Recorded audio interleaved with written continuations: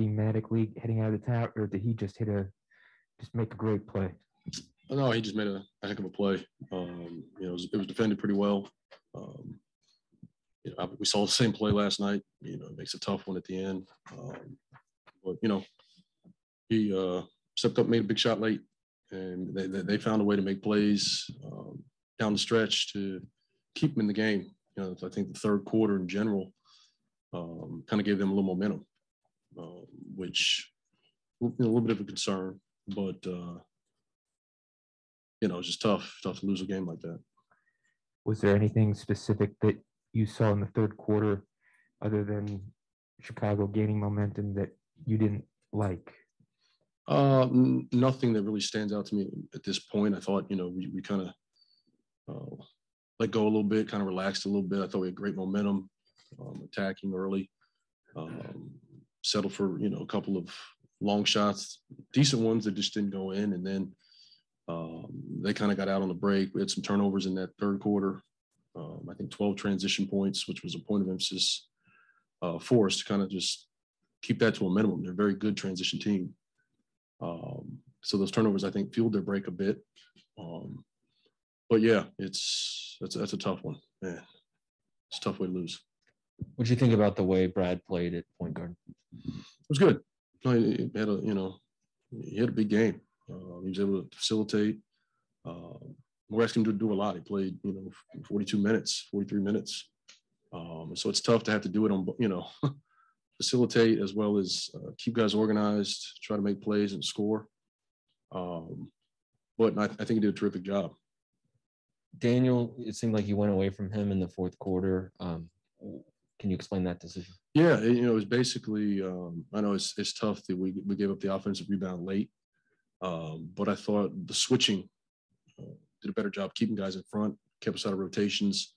And Vucevic is a pretty good pick and pop big. Thought we were getting dragged down the floor a bit, giving up some separation, and he got some good looks. The switches kept that to a minimum, but then you got to deal with the post ups and you got to deal with the offensive rebounds. On the flip side, spacing AG moves Vuce around a bit. I thought that was good for us as well on the offensive end. So calculated risk. I think in general that wasn't what hurt us, but we've done that at times before. Moving him either off the five or downsizing and playing small. I thought the switching was decent. Wes, this is the second game in a row. I think you guys have shot at least 50 from the floor. What are you seeing in your offense, not necessarily opponents' defenses, that's doing that? Just a better rhythm, but, I think also we've continued to move the ball. We've been attacking a little bit more, getting downhill. I think 70-plus points in the paint, which is an unbelievable number. Our aggression, I think, has been good for us. So a lot of it, you're getting layups, you're getting to the paint. Those are high percentage shots, but it also opens up, help situations into, kick threes, which are usually the shots we want to generate. How do you explain that kind of aggression and type of momentum when you've got one group of guys who's tired and been carrying a lot of minutes and another group who's just coming back? Well, I think it's, they're watching the game, so they see it, but just a point of emphasis, stay in attack mode. That doesn't mean you have to force it, but put pressure on them early, and see what happens. If we don't like it, you can always get into offense, but when you get stops, get out and run. Stay in attack mode, get downhill, space correctly, and it usually lends to something positive. How much is Kuz in particular benefiting from that more aggressive kind of? The last few games, quite a bit. But I think, all of our guys have. Corey has. He's running to the corners. Pope is getting open threes. I think it's been good for our group at large. How much of a point of emphasis has it been for Kyle to try to attack off the dribble and try to go to the hoop rather than? I mean, we're not stressing it as, a whole shift in what we're doing. It's just more when we get stops. Let's get out and run. We've seen an uptick in the efficiency. The pace at which we play has been better, especially after stops. It hasn't been like a shift as far as what we're running. It's just more of a mindset. Let's get out. Let's fill our spots. Let's attack early in the clock and see what, unfolds. If there's an advantage, go take it. Denny fouled out. It seemed like DeRozan caught him a few times on the arm. What can he learn from that kind of trick that DeRozan has to be better next time?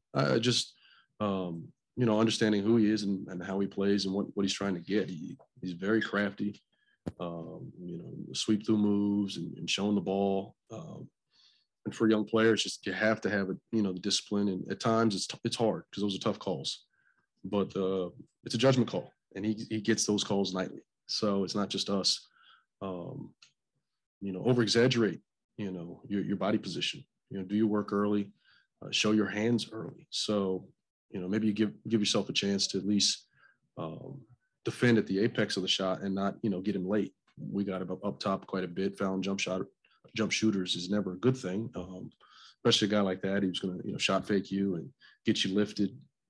He lives at the line. So hopefully it's a teaching moment, and he'll be better for it. I know the Bulls are number one in 3-point percentage, but kind of what led to them having such a big night from three? Oh man, a lot of tough shots in my opinion. I don't think the vast majority were schematically. Some were in transition, and then their guys made tough pull-ups, which they do. I mean, that's part of Levine's game. That's part of Kobe White's game. So we just have to be aware of that. And Vooch picking and popping. We talked about all those things. So it's just being more in tune and have a little bit more urgency to get to those guys. As painful as a loss like this is, how long does it take to get over something like this? Well, hopefully, it's short-lived. We got to learn from it, and it's never fun to have to watch a game like that over. But there's something in there we can take from it, and hopefully, be better next time. These last two games, you've run very short rotations. Maybe it's an obvious answer why, with the replacement players and all that. It's part of it because you guys aren't practicing. You feel like you can kind of rely on this. That's part of it. And also it's guys that we've had in the fold know what we're doing. We're organized to a degree. It's tough even with the group we have. We're playing out of position at times. We have to use those guys, when we need them. But, when the game gets tight, you're going to go with what you know. And, a lot of times it's guys who you've been through a few battles with and they're tested. So, you're going to lean on them. Neil. Hey, Coach, even when you had Gaff in the game, at times it seemed that Kuzma was guarding Vucevic. Was that the plan, or what was the thought process there? No, that was planned. And once again, we were switching. So, obviously you got to be mindful of his post-ups. Gives you a little bit of size.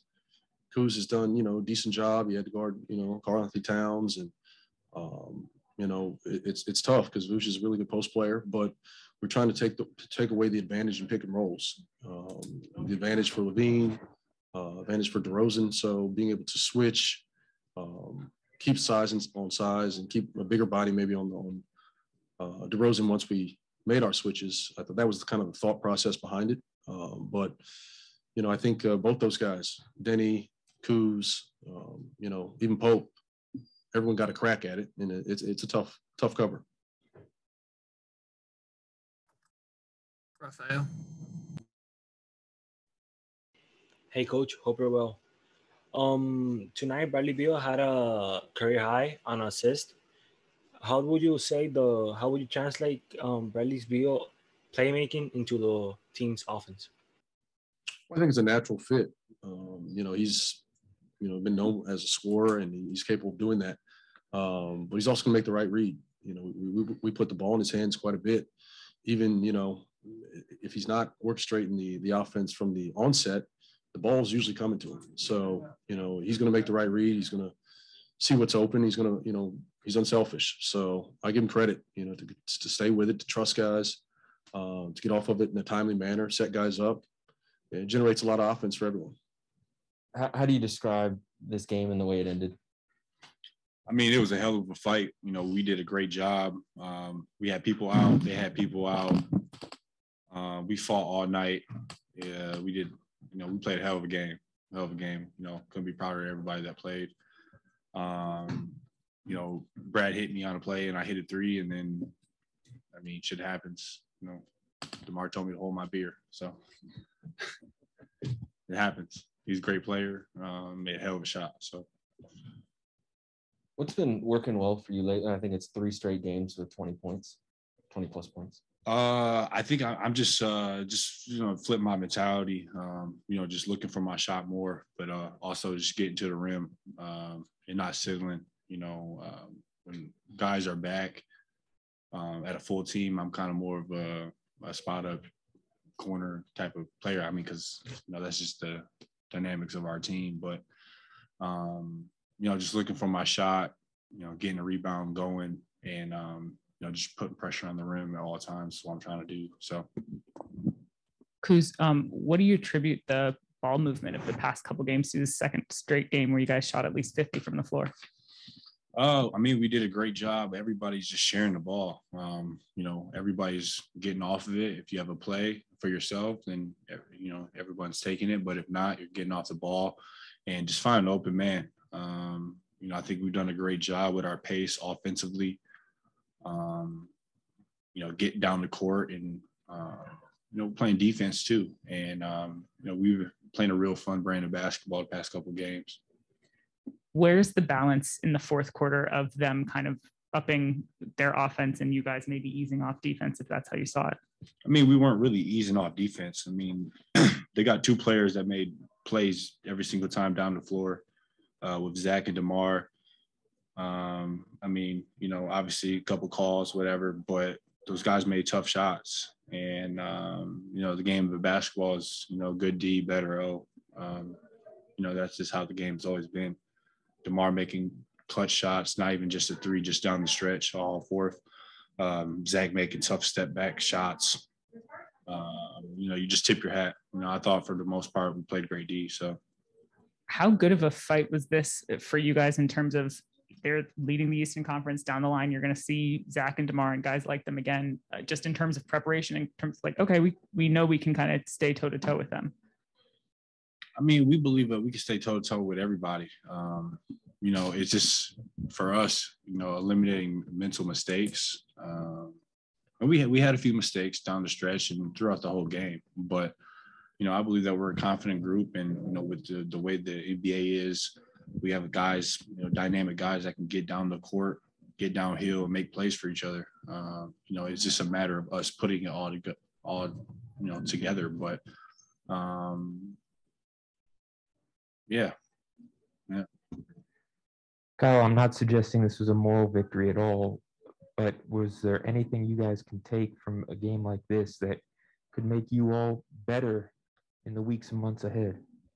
Yeah, I mean, the ball movement was great. Ball wasn't sticking. We did a great job defensively. I thought Anthony Gill came in the game and he did a hell of a job. He's a guy that doesn't never play for us, but him coming in and coach making the decision, even Gav had a phenomenal game, 19-8, whatever he had.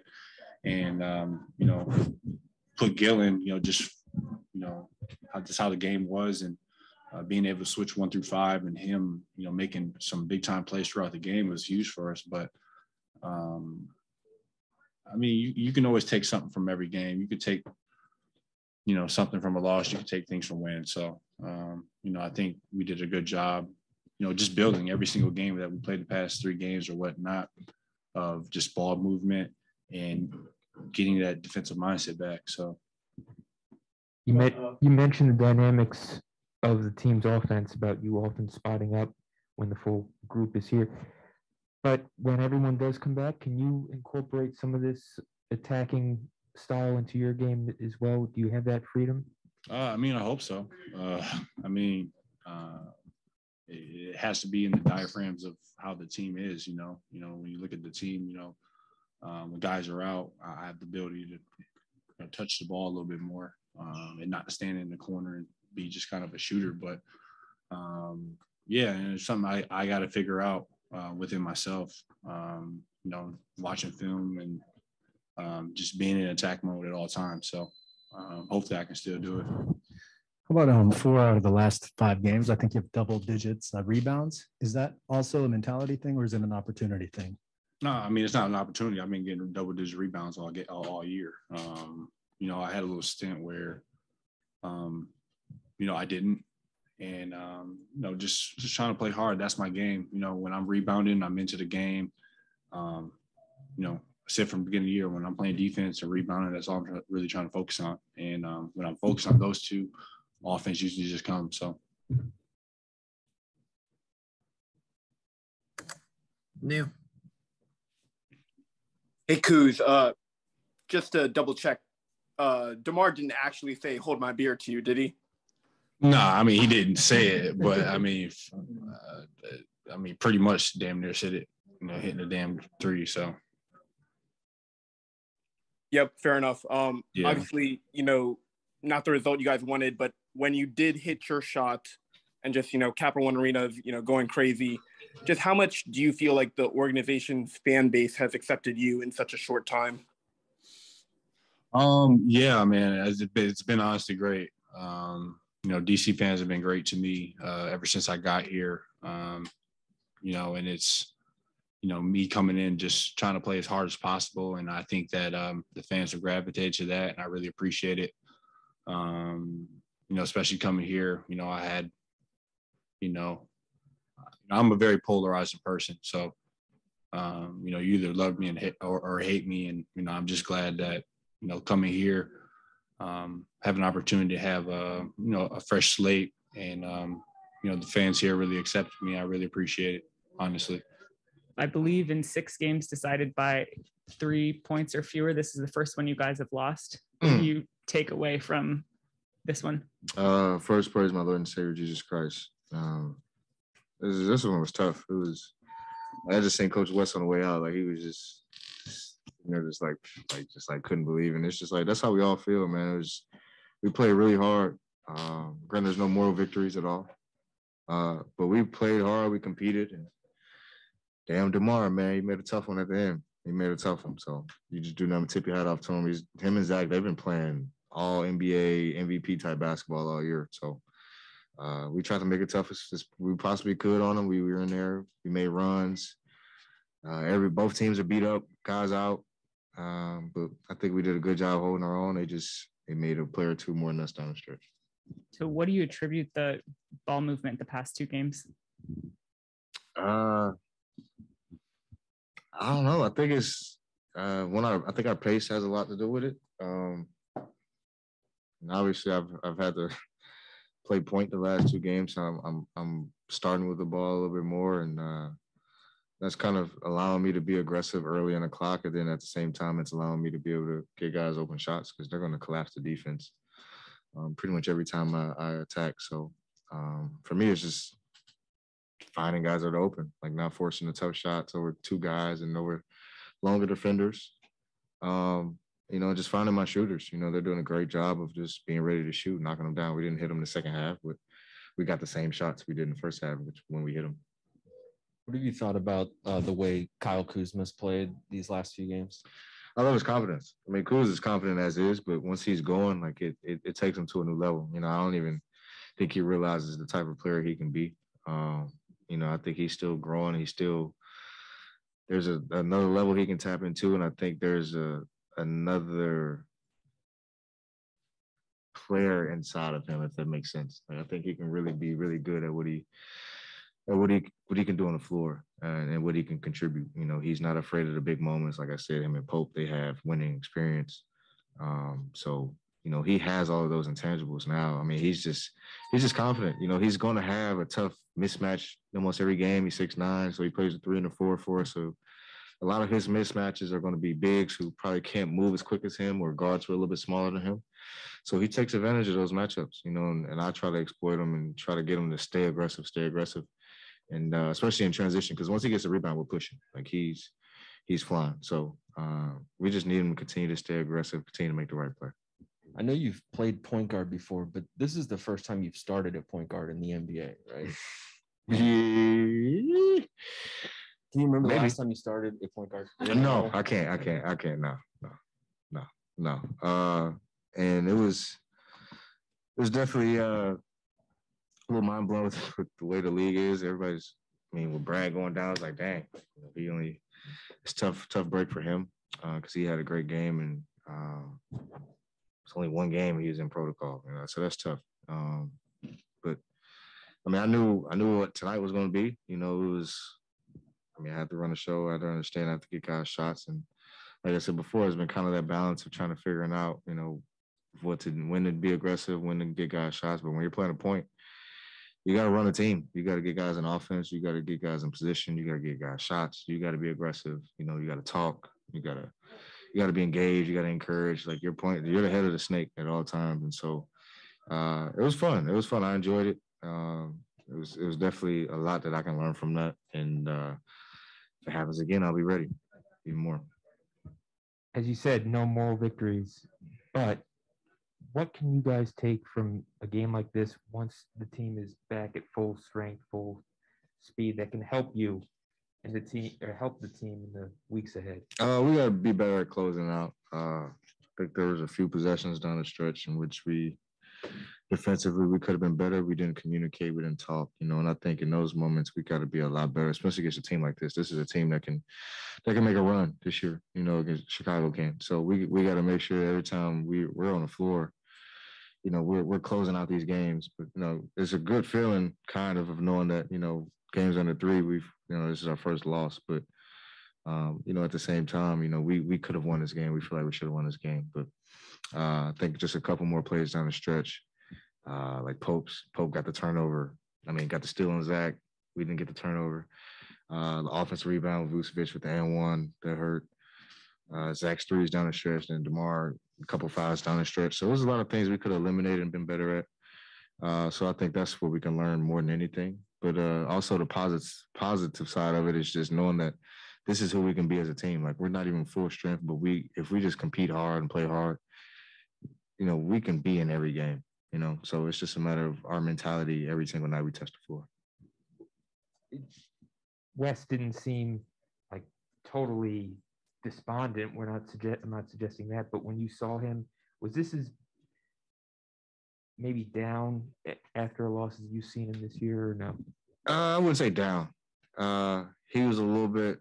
He was really like this one hurt, like, and it definitely did. I mean, whenever he was our game winner, I mean, we were up 2. You know, Kuzma made a big shot, you know, to put us up, and we just made some tough plays down the stretch to get us in that position.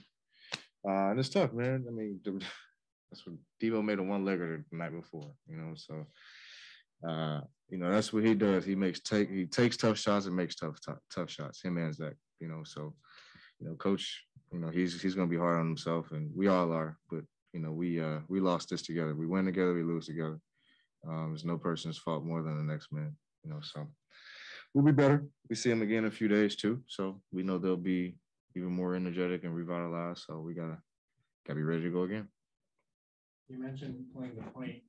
There are things you can learn from it. What are some immediate takeaways that you could apply when you're back at the 2 games?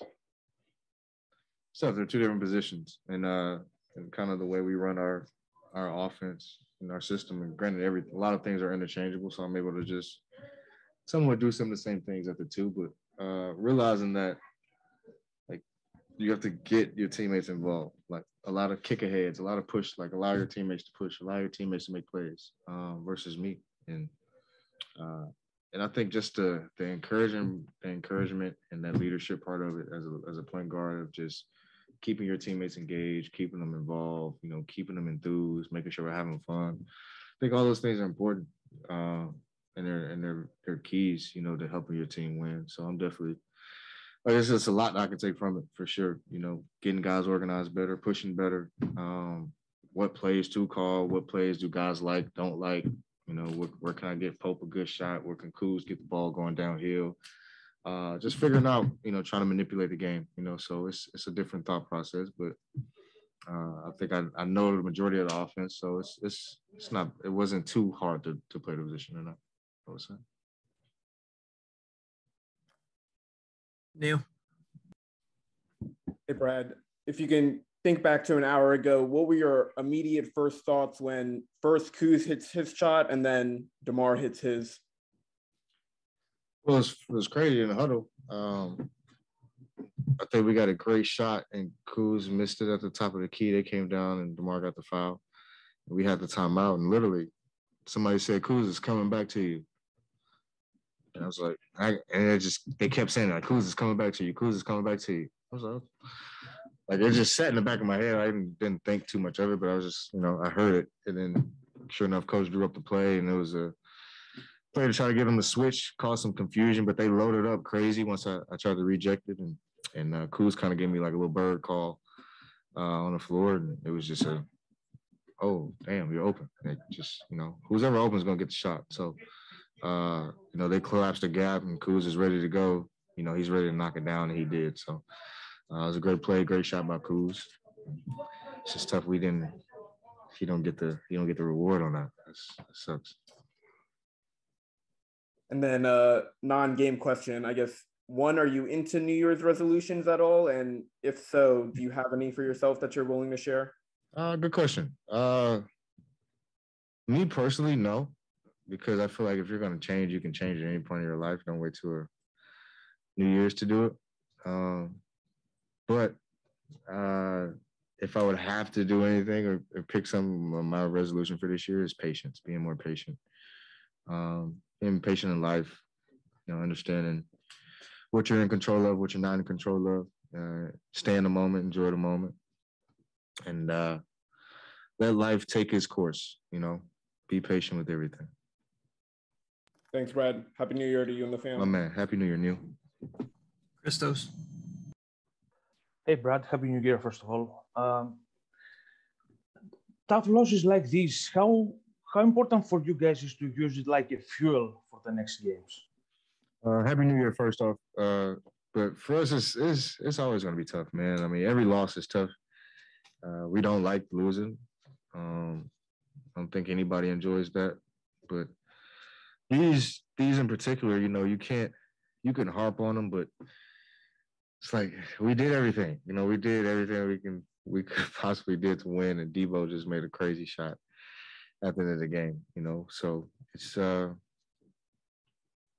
in a way the shot is demoralizing. It kind of takes the energy out of you, but to know that it's the moral side of it, to know that we competed and played hard and did everything, we set ourselves up to win, that you feel great about that, and you can continue to build off of that. You have to build off of that. You can't keep the negative thoughts, and the loss in your head. We just got to move forward. Understand we got Charlotte next, which is another, they're kind of our Achilles heel the last few years, so we got to make sure we're ready to go because it's another young, hungry, athletic, scoring team that's going to get after it. So, we got to, and it's my job to do that as a leader, making sure that we're ready to go and engage. And as a leader that you mentioned before, how important is to see players like Anthony Gill, Tremont Waiters, who signed a 10-day contract, Danny Avdia came off the bench. How important is to see those players made a step up on the floor on both ends? Well, we need everybody. I say it every single night before we step onto the floor. We have 12, 15 guys. We have a lot of new faces, new bodies. We're not going to win this with one man. So when your name is called, be ready. Because this is a lot of guys are getting an opportunity right now on 10 days. On Exhibit 10s, and they're having an opportunity right now. That they probably, knock on wood, they probably wouldn't have had in the past. If we weren't in COVID, maybe some of these guys wouldn't have these opportunities, so just a constant reminder, to the younger guys and the guys we signed, to take advantage of it, understand that you are in a position to where you can make a name for yourself. You're playing for us. There's 29 other teams watching you too, we've seen that time and time again. But, Denny is coming into his own. He's becoming more confident. Coaches becoming, to trust him more and more, especially with the ball to be able to make plays. And then he's getting better, once you be able to show that, you can play consistently. And then he takes the challenge on the defensive end. He's one of our best defenders. It helps us, and it helps him. It's something I told him at the beginning of the year. Everything is going to be a challenge for you. Everything is going to be, it's going to be highs, it's going to be lows, but you're going to need them all. And he's embraced every single moment that he's been through. And he's coming into his own. The game is slowing down for him, and it's going to continue to do that.